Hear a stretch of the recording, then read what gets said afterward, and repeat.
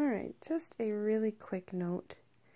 Some people, like me, have trouble lining up our snaps perfectly to its mate, which is upper or lower.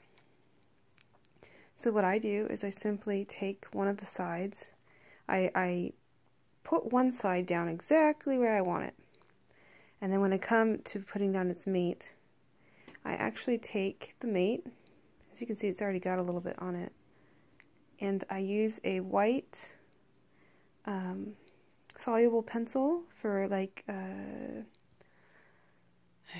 losing my words here, for tailoring and stuff, and I just mark it up real good, like chalk it up on the underside. And then you take your mate. Before I chalk it up, I usually snap it to the side I want to marry. And then I chalk it up, and I fold over the fabric. So it'll be like this, and I make sure I have one aligning here and one aligning, and then I work my way towards the center. And then once it's chalked up and mated, you just press down gently where you want it. And you can even rotate it a little bit. So when you pull back, there would be a ring of white chalk here. I think this is all I'll be able to finish before this weekend. I'll have to continue the rest of it next week.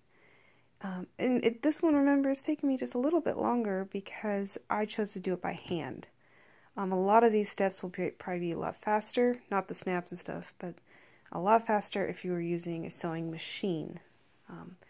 But I like doing a lot of things by hand because it also yields more control for me.